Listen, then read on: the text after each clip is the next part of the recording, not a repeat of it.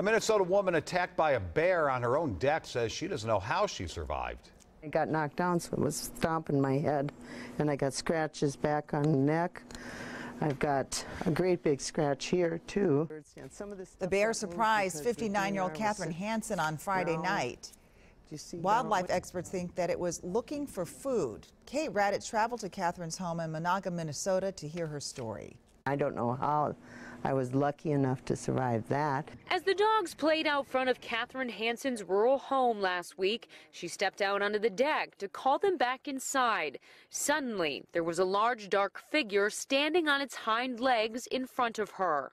Yes. I just remember how big it was, and I said, wow, and I went like this, I know that.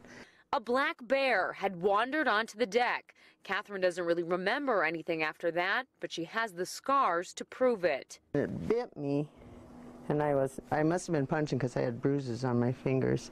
And then it turned around and left, and then came back and got the top of my head. Alan Reif, who lives with Catherine, was inside the house when he heard her screaming.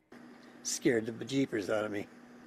It scared you? Oh yeah, because she was covered in blood. Reif says the attack lasted less than a minute before the bear left along with 2 bear cubs, shown here on their home surveillance video.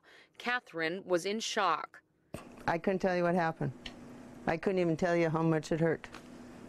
It just happened so fast. The DNR believes the animal was likely drawn to the house because of bird feeders on the lawn. Catherine says she's traumatized from the experience and now keeps a shotgun ready at her door. Even the dogs are spooked to go off the deck at night unless I step off the deck. She very well could have been killed, you know. Catherine needed close to 40 stitches for the wound on her head. None of her dogs was hurt. The DNR is reminding people to keep bird feeders and any trash away from their homes.